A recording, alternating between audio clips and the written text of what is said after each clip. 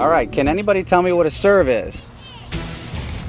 A serve is what puts the ball in play. It's the first hit. There are 4 types of serves. Can anybody tell me one of them? Go ahead. Underhand serve. Underhand serve. Okay, how does an underhand serve work?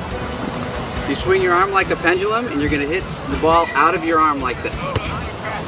Okay, can anybody tell me another type of serve? An overhand serve. Overhand serve, that's right. It's kind of like you were spiking earlier, only you're going to aim a little bit higher because you're going to have to hit the ball over the net. So you're going to toss the ball up and hit it like a spike. Can anybody tell me another type of serve? A jump serve. Jump serve, right. A jump serve is a lot like a spike too. Only this time, you're going to toss the ball really high, you're going to take an approach and then swing through the ball, just like you were spiking. Can anybody tell me the final type of serve? A sky ball. That's right. What's a sky ball for? It confuses people. And how does it confuse people?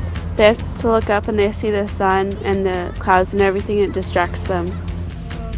There's wind and there's sun, right? Clouds. Okay. A sky ball is a lot like an underhand serve, only you're going to drive the ball way up in the air, drive it higher. So you're going to hold it like you do for an underhand serve, and you're going to get under the ball and hit it way up in the air. Consistent speed backwards and forwards works best. A small step forward may be added with the leading foot to increase forward momentum. The ball can be hit out of the palm of the hand or with a very slight toss. As your player's proficiency increases, move them back incrementally until they are at the court's end line. You may not get children in the youngest age division all the way back, but that's okay because USYVL rules will allow 8 to 10-year-olds to serve from inside the end line if needed. The overhand serve utilizes many of the same mechanics as spiking.